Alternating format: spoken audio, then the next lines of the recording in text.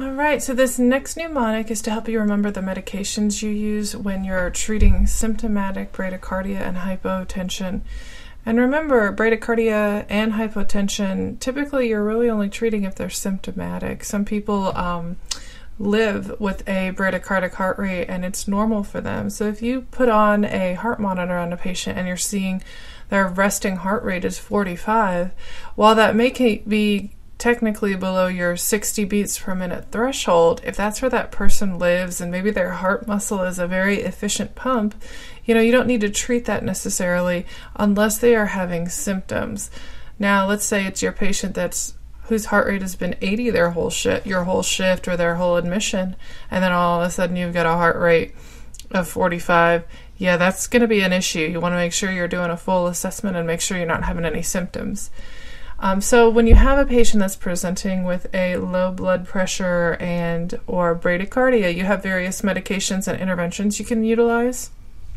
So, but sometimes you can kind of forget what medications are appropriate because, low blood pressure, typically you're going to give them fluid first, but then after fluid, what do?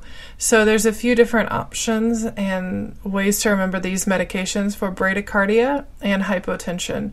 So the mnemonic is IDEA, I-D-E-A. So I have an idea for how to treat this bradycardia and hypotension. So the I is for isoproterenol.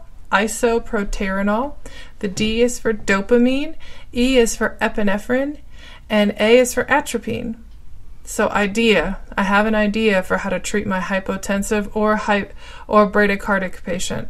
Idea, I, isoproterenol, D, dopamine, E, epinephrine, or A, atropine. Idea.